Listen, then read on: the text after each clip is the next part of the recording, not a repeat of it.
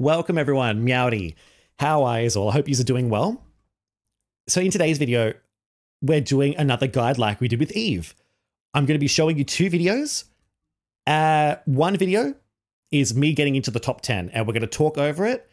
And I'm going to show you how I got into the top 10 and the time that I got and the tips and tricks to try and help you to get there. And I'm going to show you another video of a clip from my live stream where we were able to complete the level 32 objective for Kermit with a level 21 Kermit. So you can do both of these events. And we did this completely for free. We didn't pay a dime for any of his shards. So if we go to the shop, you can obviously buy his box or a few upgrade packs. I didn't buy any of these. All I did was unlock Kermit with other characters. Once you have Kermit the Frog, you can do everything for free. And I'm going to show you how. So my current time is 1:44. And if you have a look at the leaderboards, you will actually see a bunch of other people. Or just right here, actually. Level 21s. So if you can get to level 21 with a Kermit, you can have a reasonably good chance of getting a 144. And that is around 101. And I'm going to show you how many people are playing this event. There's around about 3,600. I'll show you later. So if you want to get into the top 10, you basically need to be above 360. So that's what it is now. It's probably going to be about 400 later on, maybe by the end of the event, or even 500, but we don't know yet. So as for this event, we completed everything. You can do everything here with a level 21. There is just one really big hurdle, and this is where we begin. I recommend, once you have unlocked Kermit the Frog, you need to go into ranked. This is pretty much, it's a no-brainer, but in case you aren't going into ranked, you need to go into ranked. It's the only way for you to get more shards so you can level him up. Now, you can get to MPR 16 completely for free, but we actually want to push not just to 18, but to 23. It's tricky. It is very, very, very tricky, especially with the rough matchmaking in the level 40s, the 50s, even the 30s. The matchmaking sucks. You have no idea how bad it was when we were trying to get to 23, but it is doable. It just takes time. But if you can get to 23, you can guarantee yourself the best chance of completing these objectives and getting the best time possible. Because once you do this, you secure yourself a 2-star Kermit and you can get to level 21. So that is why I really recommend doing it. But I know it's not always possible. You might be able to get a good time still with a level 19 at rank 18. So still, I still recommend, trying to push for 23. But even if you can't, you still might be able to, watch this video that I'm about to show you and just get some pointers, I suppose. So let's move over to the clip. Here it is. Let's zoom in. So as you can see here, I got a really bad time just to see how many people were playing. And right here, can that go away? It is around about 3,690. So at the time of recording, you're probably looking at about 370 is the number that you need to be above in order to get into the top 10. Now, this will probably change as time goes on, but that's what we have for now. Now, this is my third race. So I did 3 races. This is the third one, and I'm going to show you how we got that time and just give you some pointers that I think is very valuable to know. So first things first, Kermit the Frog is a speedster, which means if you want to get into the green boost section, all you need to do is hold the accelerator at the number 2. As soon as the number 2 pops up and you hear the noise, that is the perfect time for you to get into the green. Now, you're probably wondering why I'm going to the left. So one thing that I found is that, yes, you can go on the grind rail. The grind rail is technically faster, but you're missing out on crucial item boxes, because if you get an extra 2 item boxes in a race, that could make or break your race. 2 extra item boxes could be very valuable. And if you go to the left, you're also getting an extra boost pad, which essentially will pretty much give you your manual boost.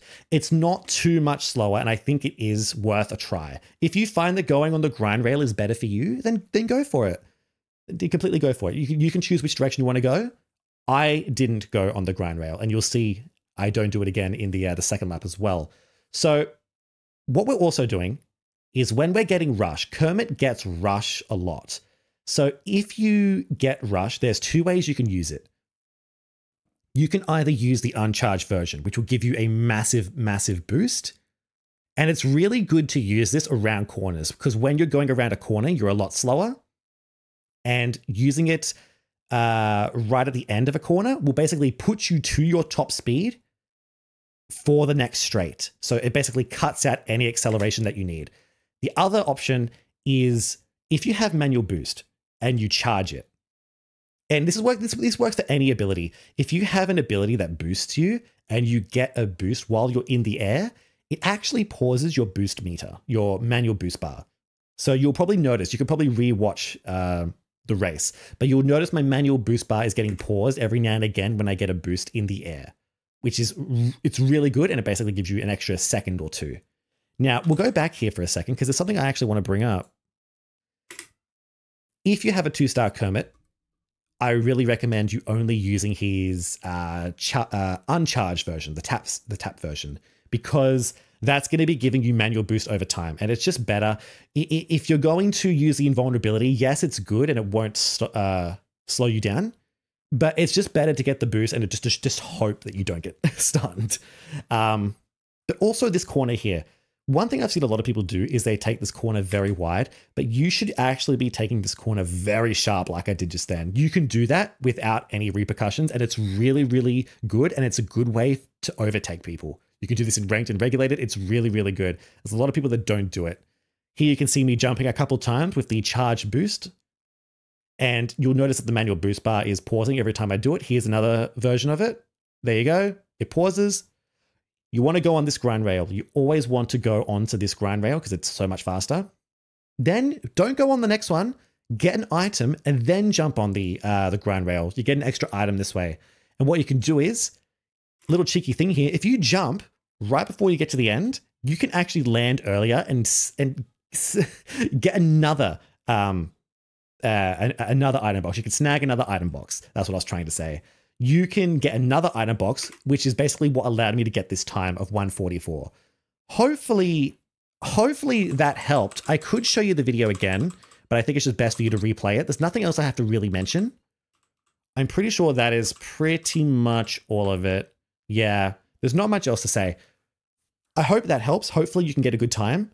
You can do it with a 21. You can get in the top 10. Hopefully you can do it with a 19 as well. I wish you all the best with that. But what I'm going to do now is I'm going to show you another video of the live stream. So this video here is a level 21 Kermit going up against level 32 bots. Now, yes, the bots cheat, but for some reason on this map, now this is probably looking a little bit, this looks a little bit weird probably with two models, but on this map, they get stunned a lot because this map is actually really bad and you just get stunned all the time.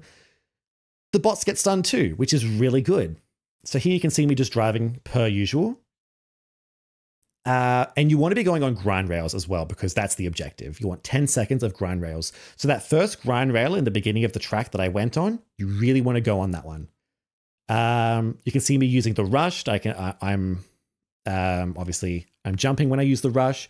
With this event, you want to be using your invulnerability. This is why you really want a 2-star Kermit. If you do not have a 2-star Kermit, you're really going to be at a disadvantage for both of these events.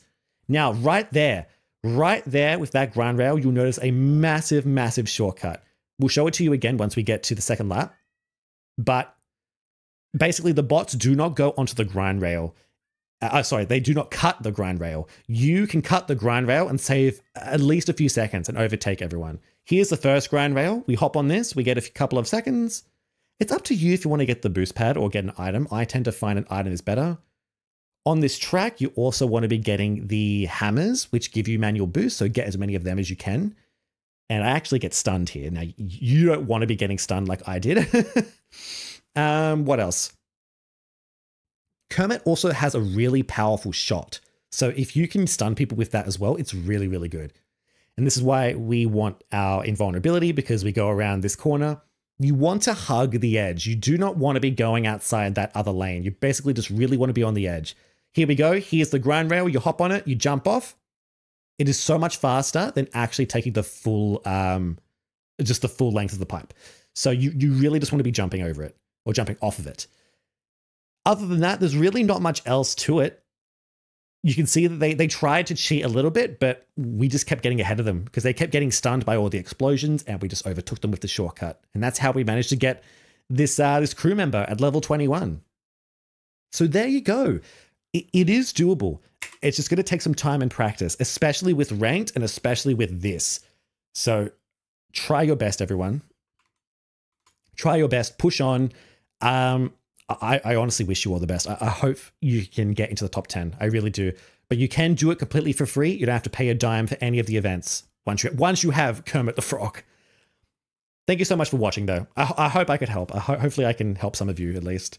Ciao, ciao, meow. I'll see you all in the next video. I'll see you on the tracks. I wish you all the best. See you all. Have a good one.